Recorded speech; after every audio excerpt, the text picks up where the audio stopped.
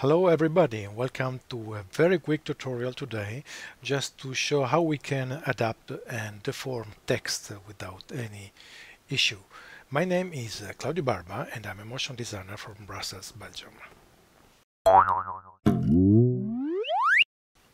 So let's have a look. Let's say we have a text to put in a specific position and we want to deform it as we have here below. Ideally we would like to have some corner pins on the extremities of the text, but this is not the case. So how do we do this?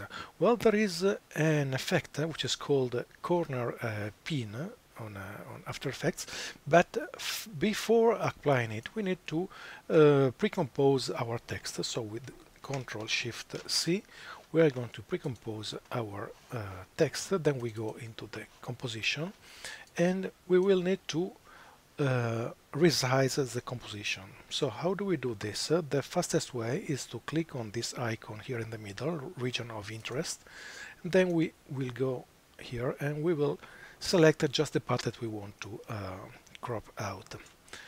Once done, we will go to composition and select crop comp to region of interest.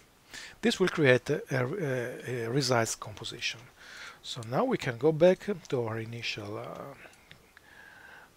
scene and we will be able to add the corner pin effect. So double click on it and now you see that we have the corner pins right on the sides of the text, and we are now able to freely deform the text how we need.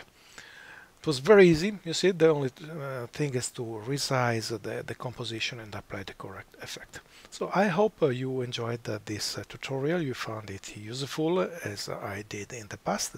If you want to have more tutorials like this one, don't forget to subscribe to my channel and maybe you can also like the video. So see you soon and have a good day. Bye.